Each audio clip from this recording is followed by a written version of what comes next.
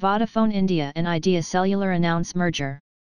British mobile phone giant Vodafone's Indian unit will merge with Idea Cellular to create India's largest telecoms operator, the firm said Monday, as they combine to fight the rise of Reliance Jio.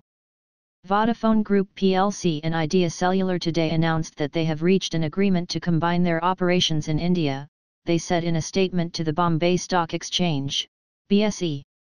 The combined company would become the leading communications provider in India with almost 400 million customers, 35% customer market share and 41% revenue market share, the statement added.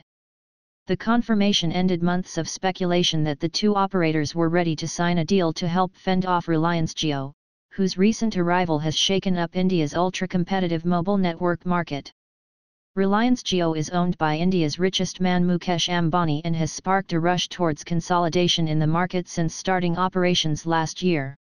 The 4G Jio network launched in September with an audacious free service for the rest of 2016, followed by vastly cheaper data plans and free voice calls for life.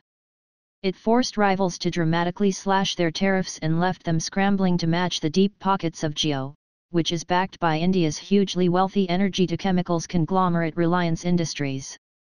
Shares in Idea rose almost 4% in Mumbai following announcement of the deal, which will see the combined company overtake Bharti Airtel as India's largest telecoms operator. Vodafone will hold 45.1% of the merged entity after it transfers a 4.9% stake to Idea backers for 39 billion rupees, $579 million, in cash. Idea will hold 26% in the combined company and the merger will take up to 2 years to complete. The agreement excludes Vodafone's 42% stake in Indus Towers. Market consolidation. The merged firm will be worth $23.2 billion, based on the combined enterprise value of $12.4 billion for Vodafone India and $10.8 billion for Idea Cellular, according to Bloomberg News. The companies will be able to nominate 3 directors each, the statement said.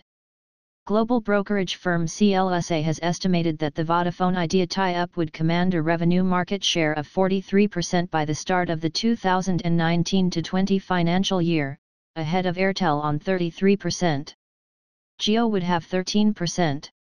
Indian telecoms analyst Babu Rajan Kizakdath said the two companies would make savings by merging but would come under pressure to reduce tariffs. The merged entity will not be able to withstand pressure from Jio because both Vodafone and Idea Cellular are not seen as aggressive as Jio and Bharti Airtel, he told AFP. The announcement is the latest move towards consolidation as telecommunication companies in India scramble to shore up their status or cut their losses and run in the face of Jio's aggressive price war.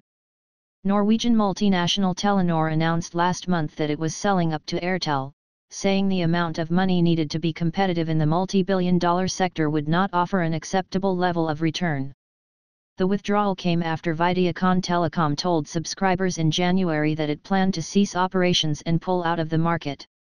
Aircel and Mobile Telesystems, MTS, have sold up since the beginning of 2016.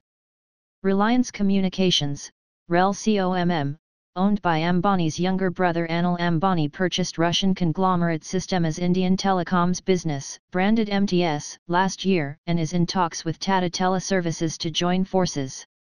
There were a dozen telecoms companies battling for Indian customers in 2010, but industry watchers say they expect that soon there will be only 4 ventures.